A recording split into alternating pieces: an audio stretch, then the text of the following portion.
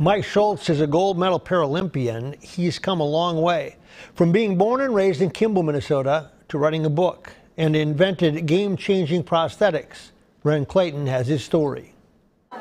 And in second, winning the silver, Mike Schultz of the United States. For Mike Schultz, any given day could hold many different things. Wake up, get all my gear ready. That includes not only my snowboards, but my prosthetic equipment. The Paralympic gold medalist recently wrapped up this year's banked slalom points championship on the World Cup Tour. I've done it one other time in 2018, and this year I was able to put down some really good race weekends and come home with the top points. Schultz went from elite snowmobile racer to two-time Paralympian snowboarder after an accident in 2008 required a leg amputation. His life is unrecognizable now as he travels around the world competing. Man, I have been so many amazing places and have got to do so many things that definitely weren't even on my radar, before I was an amputee. A self-described garage guy, Schultz may be progressing his sport more than anyone else. He builds new kinds of prosthetics, often for the people he races against. Sometimes it doesn't work in my favor as an athlete, but